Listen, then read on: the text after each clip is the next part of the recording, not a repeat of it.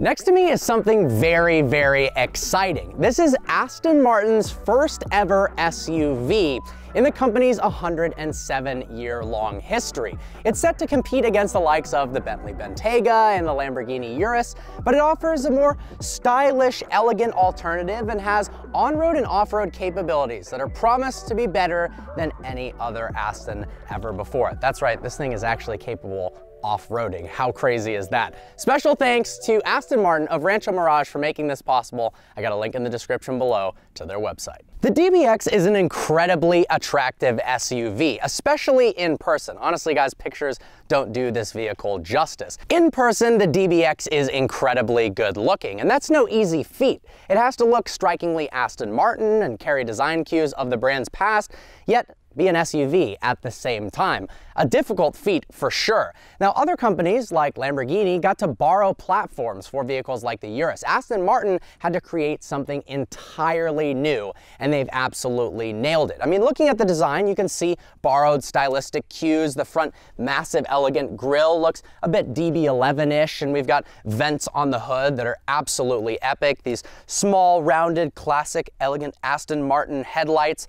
What's really cool is there's some functional aerodynamics in the front of the vehicle as well. We've got these very neat daytime running lights, but actually on the inside of the daytime running light is a vent that allows air to pass through it over the wheels to reduce drag, and then out the side vents that I'll talk about a little bit in the future of the video.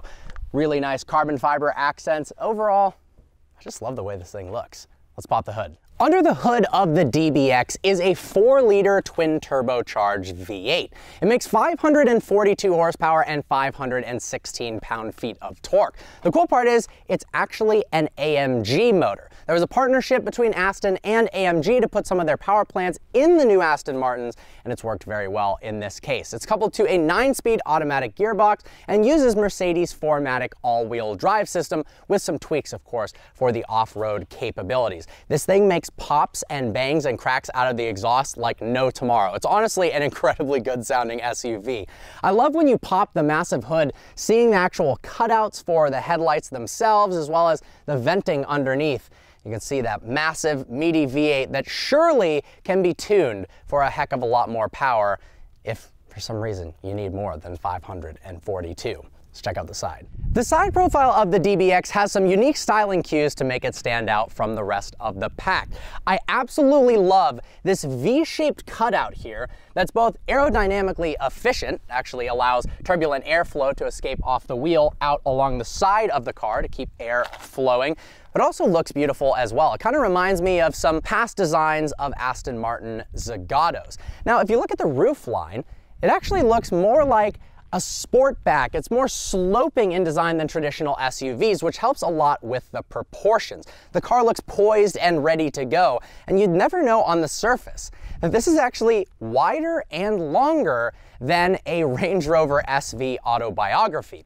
Although, because Aston Martin has employed a ton of aluminum, the entire car is constructed of aluminum, it's 850 pounds lighter than the SV Autobiography. Because of that, it's able to sprint from 0 to 60 miles an hour in just 4.3 seconds. Pretty fast for an SUV. And it comes standard with gorgeous 22-inch wheels. Not much to hate about that. The rear of the DBX is strikingly Aston as well, and bears a lot of resemblance to the Vantage in terms of its rear kind of ducktail design. And that is a huge compliment because I think the rear end of that car is one of the prettiest out there. I love the way the rear taillights integrate into the rear hatch up and over in one seamless line. It's just a pretty design. Now down here, we've actually got some of the most amount of carbon fiber I've ever seen fitted to an SUV as standard. We've got this beautiful diffuser with the dual tip split exhaust.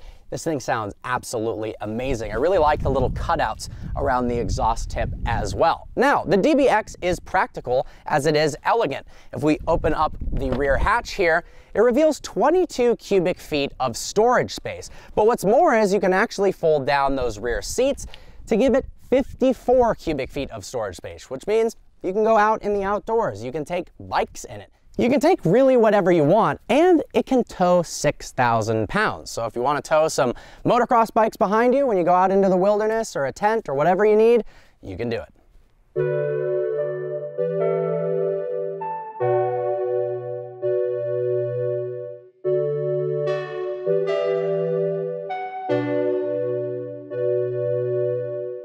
rear of the DBX is a lovely place to be. We have tons of legroom, tons of headroom. If you're well over 6 feet tall, it wouldn't be a problem at all sitting back here. We've got this little touchscreen if you want to cool the seats or heat them.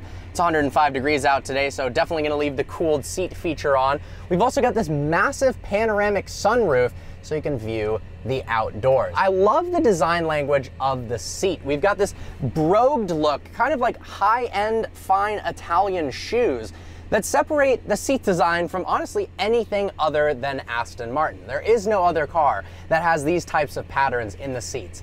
The real magic happens in the front. Let's check it out.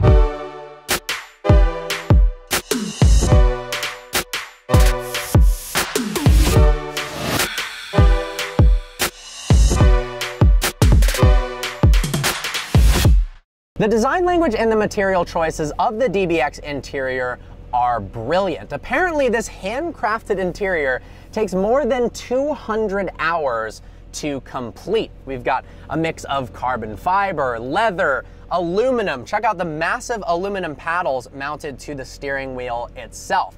Now, what I really like is underneath this carbon fiber bridge, it actually has some cool storage space for you to put your phone or purse or bag underneath there. We've also got a openable storage bin here, as well as a normal glove compartment. A unique element of all Aston Martins is the different place that you actually select the drive mode. So up here, if you're sitting, to put it into park, you click here. To turn the car on, you've got this beautiful crystal glass start-stop button, and then here is drive. Now below that, we've got a new infotainment screen. It's actually borrowed from Mercedes's platform. It's not touchscreen, but you use this control wheel down below. Also, we've got 6 different driving modes that I'll talk about in a bit, but if you check out the screen here, that's fully digital and customizable, as you go through the different driving modes, the screen itself configures in different colors. Watch, we go down to Sport Plus, and now the TAC and Speedo are lit up in red. To talk more about the driving features and actually what it's like behind the wheel, let's take the DBX out on the road and see what it's like.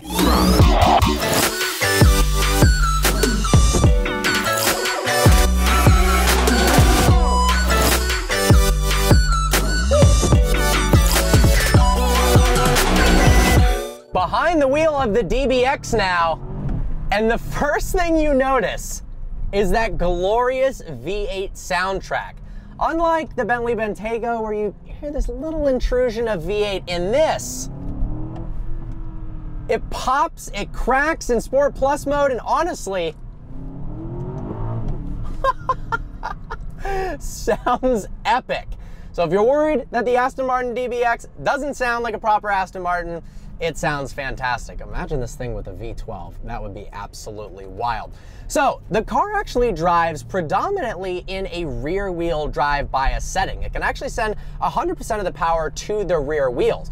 When it determines that there's slip or you're off-roading, it can actually send 47% of the available torque and power to the front wheels. It rides on a rather complex triple chamber air suspension that's actually height adjustable. When you initially get behind the wheel of the Aston Martin and you go through those 6 different driving modes, let's go ahead and put it into GT mode. The car feels nice, it's supple, it's easy to drive, it's smooth over bumps, but it does feel a little bit sportier than a vehicle like the Bentley Bentayga.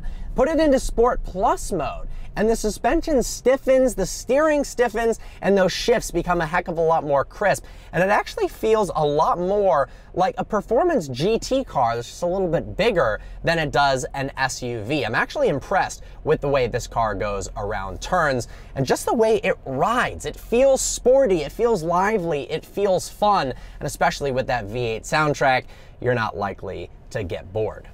Like I mentioned, because of the air suspension, it has variable height adjustment. So we're cruising along right now in GT mode, just barreling down the highway in comfort. Now, if you were to put the mode into Terrain Plus mode, it actually raises the ground clearance from 7.5 inches to 9.3. That's a significant change. And this car is capable of wading through 20 inches deep of water. The odds you end up doing that in a DBX are probably low, but it is very, very capable on the off-road. To know that, yeah, likely the average DBX buyer is going to be driving it to and from work or on nice weekend commutes to go on vacation.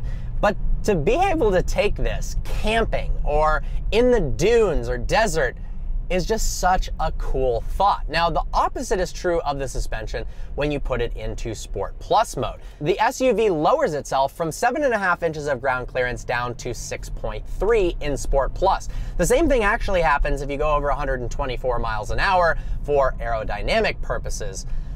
I like it. Honestly, the biggest pleasure of the Aston Martin DBX is the way that it drives. I want to say it's surprising, but of course it's Aston Martin, so it's not really surprising that it would handle well. But the car kind of shrinks around you as you drive it quicker and quicker. The way the A-pillars and the doors slope inwards, it feels like you're in this kind of cocoon. It's not claustrophobic in any way, but it feels because of the design language and the way it slopes inwards, it's easier to place the vehicle on the road, and it feels tauter. Like I said before, it just feels more like a sporty GT car than it does an SUV. And that is honestly an amazing, amazing thing. Go ahead and put it back into Sport Plus mode because honestly, the sounds this thing makes, oh my God, is fantastic. If you let off the gas, it pops and cracks. The transmission isn't the fastest responding unit in the world, but it does work nicely, and I really like the way the paddles feel when you actually pull them. The front dash layout with the nice color configurable screen, you can also put up navigation if you want instead of the RPMs. They did a good job. Off the line.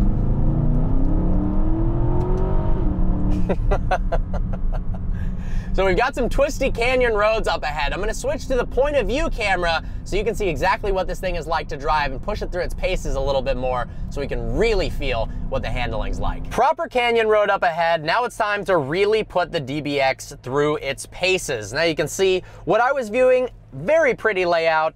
Go ahead, make sure that we are in Sport Plus mode, and off we go.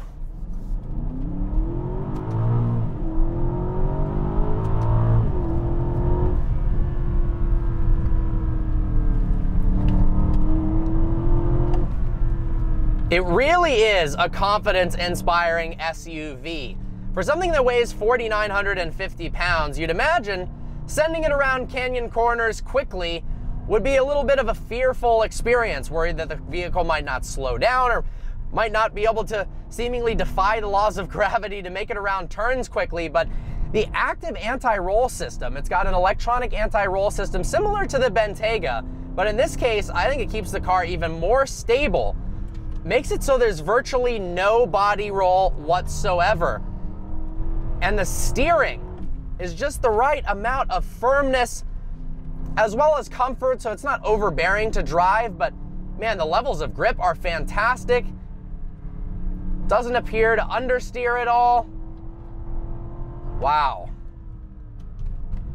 I mean, this truly is a practical SUV that you could drive every single day and have a blast in the canyons, and then also go off-roading. It literally is, and might very well be, the ultimate SUV for under $200,000. Wow, I'm impressed with the way this handles. Seriously, guys. It's really flat through the corners. I mean, literally no body roll whatsoever.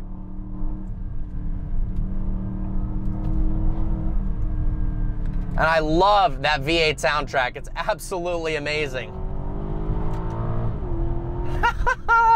I had my reservations with this car. Is it possible for Aston Martin to make a truly brilliant SUV on their first try?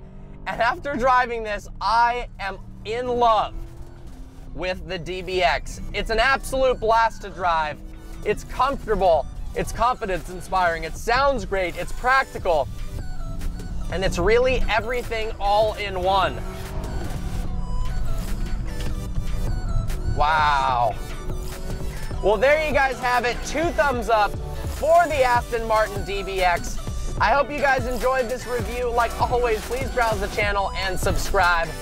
I look forward to seeing you guys next video. Man, this thing is awesome.